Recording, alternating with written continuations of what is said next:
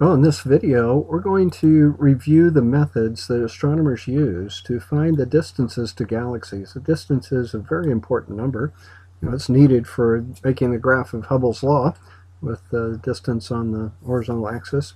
It's needed to understand how much energy a galaxy is putting forth. It's needed to measure the size of a galaxy, the physical dimensions of a galaxy. So lots of uses for distances, and astronomers have put forth a great deal of effort to come up with the methods to determine distances to galaxies. So they're very, very far away, of course, the ones that we're very interested in. We're interested in everything in the universe probably, but the galaxies that are very far away bring us to the early universe, and there's some different things happening in those galaxies compared to the galaxies that are close to us that we observe in the present age. So the concept to how to get to the distance is a ladder. If you're going to climb to the roof of a building, a house, let's say, you start on the first rung, then you go to the second one, the third one, the fourth one. You work your way up to the more distant location on the roof, one rung at a time. This concept it's not exactly the way it works, but it's very close, that there is something called a distance ladder of standard candles, and there are different brightness, true brightness to these standard candles. The ones that are dim, we use those close by us, but then we use them to calibrate the brightness of more distant standard candles. So here's sort of a graphic of this. We're using a ladder to get out to the more distant objects. Now, there are not this many rungs on the distance ladder, and there are various versions of distance ladders. We're going to simplify things just a little bit. But our overall concept here, there are places in the universe where there are two different types of standard candles.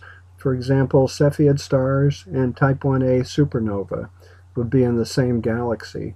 That gives an opportunity for one standard candle, a known standard candle, to calibrate the new one.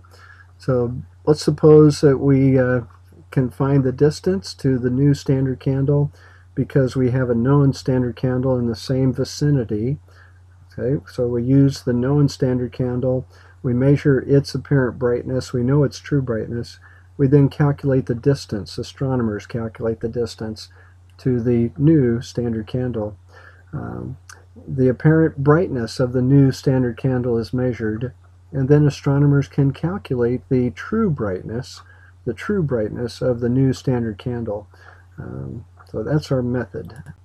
Well, the distance ladder is assembled one rung at a time, with the rungs that are close to the Milky Way galaxy, close to the sun even, being done first, determine their brightness, and then use these known standard candles to find the distance to the new standard candle.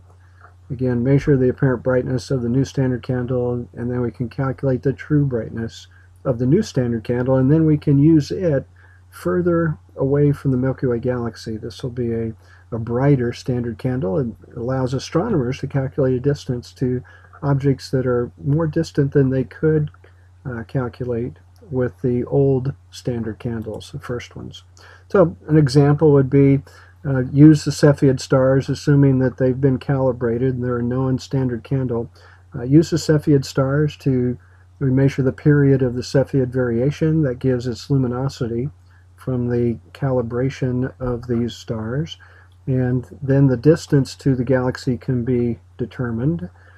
The astronomers measure the apparent brightness of nova and supernova in that galaxy.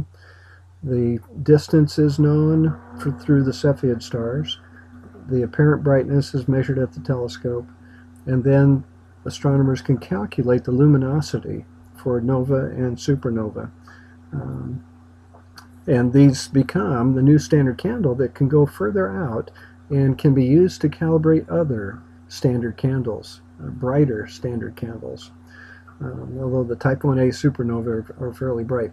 I should mention here, one big purpose of the Hubble telescope And in 2015, they're celebrating the 25th anniversary of the Hubble telescope being in orbit around the Earth. But one big use of the Hubble telescope was to give a better calibration for the Cepheid stars. So there was a slight revision, and it turns out there is some little variation, a little correction needed for the period luminosity diagram, and that's been done. We won't get into the technical details, but the Hubble telescope has improved our knowledge of distances in the universe. Here's a little graphic that illustrates kind of the scheme of things again. The Earth, the Sun back here, and we see Cepheid variable stars in a galaxy where we can determine its distance through some other means. We'll get to that in just a minute. But then we find a cluster of galaxies where there are Cepheids and Type 1a supernova.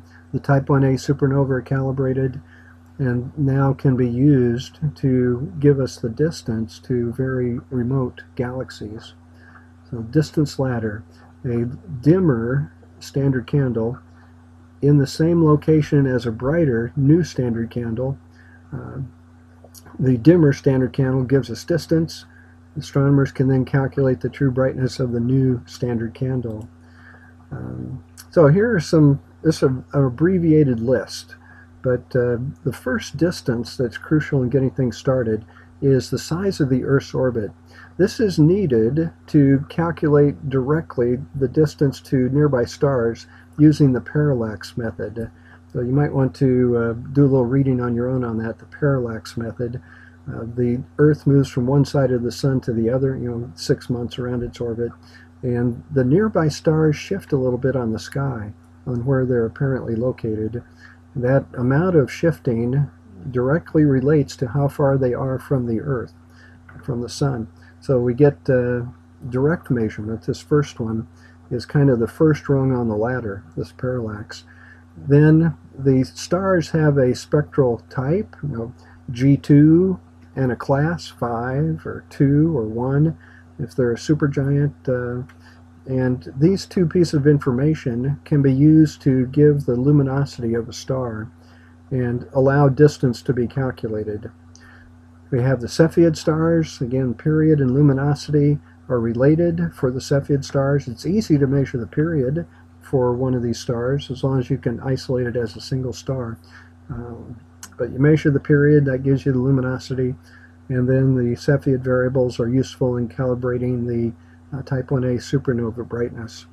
Some others, distance methods you might read about, a main sequence fitting for clusters of stars.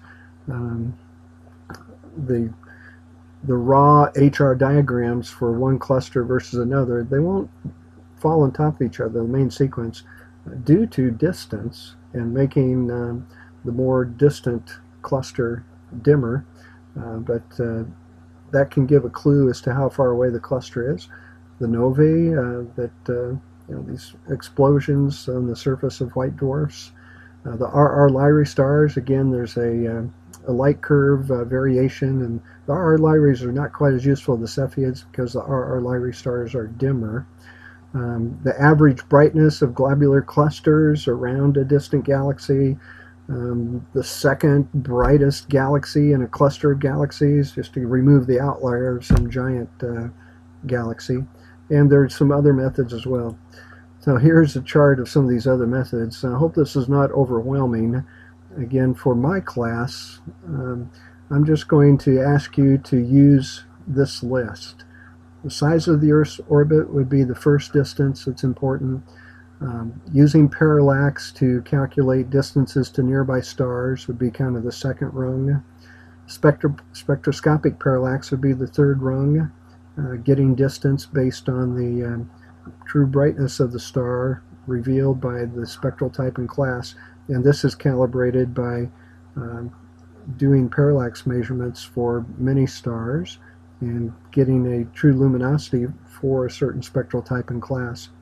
Then the Cepheid stars, period luminosity relationship, the Type 1a supernova, the supernova that occurs when a white dwarf exceeds the 1.4 mass of the Sun limit. But there are others here, and getting more technical, what I'd have you observe is that 1,000 parsecs here. That's about 3,000 light years. We use these methods. 10,000, 100,000, 100 kiloparsecs, 100,000 parsecs, megaparsecs. So we're getting more distant, and there's some other relationships. But here's the Type 1a supernova.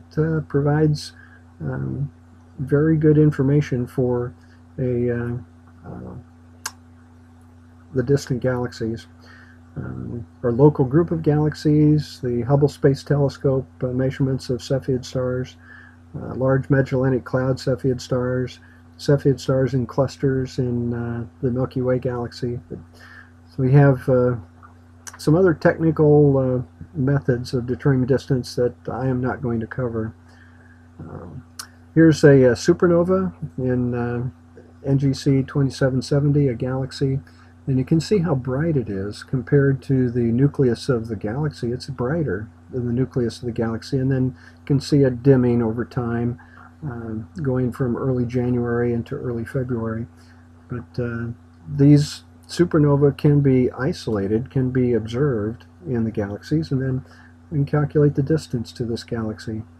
Another supernova here.